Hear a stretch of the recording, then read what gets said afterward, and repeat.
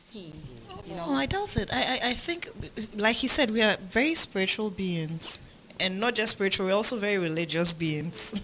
And quite traditional as well. It's like a whole mishmash of hocus pocus.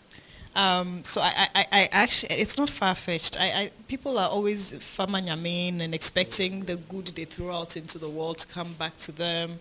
And I think it's something people can get on if we were to think about it seriously. And it's something we already do, but we probably haven't articulated it the way he said it, right? Many people have this faith and this hope in God to set things straight in their lives later on. When you're in trouble, faith is so intangible, and it does sound crazy to people, but it's something that we hold on to so strongly. It's powerful. We have, and honestly, it's like the law of attraction thing that Ada was just talking about. What you believe and you hope in and you put your mind and your efforts into, it comes to you. You attract it to you. So, like I'm saying, it's just not what having an ambition is a kind of faith, right? But we just see it in a certain way. But it's faith. Going to school and working so hard and writing all these exams and telling yourself, I'm going to graduate and get this kind of job and live this kind of life. It's faith.